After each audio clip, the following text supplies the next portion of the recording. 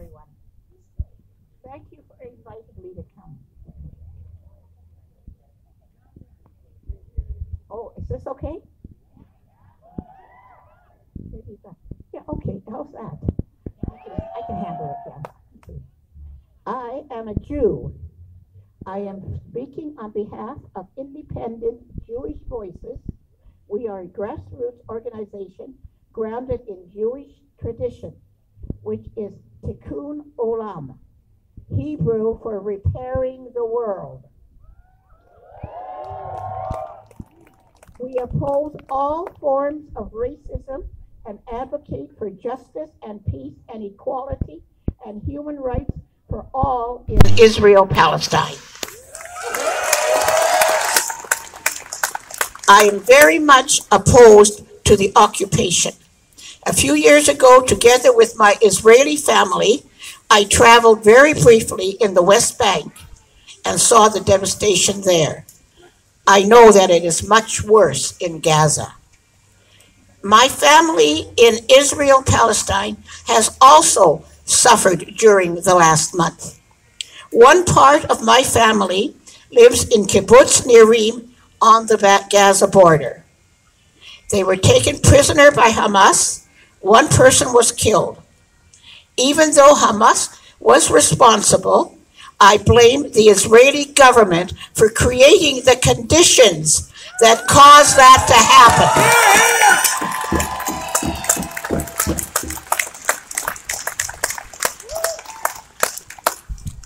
For decades, civilians in Gaza have been subjected to routine massacres, restrictions on electricity, medical attention, water, faced bombings, and lived under a suffocating blockade. In the past year, Palestinians have been targeted by Israel's most right-wing government in its history, which has escalated its attacks against them.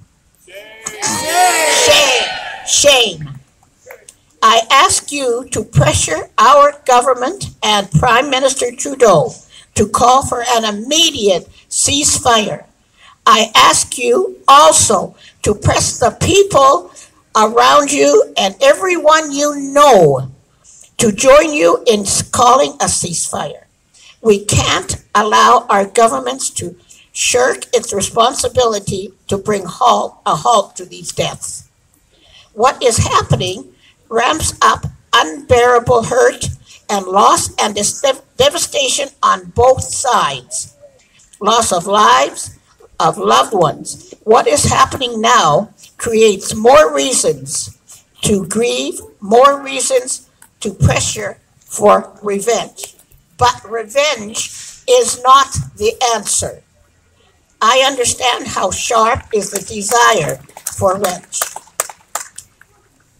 But revenge triggers more revenge. We all want our kids to grow up strong and healthy and without fear.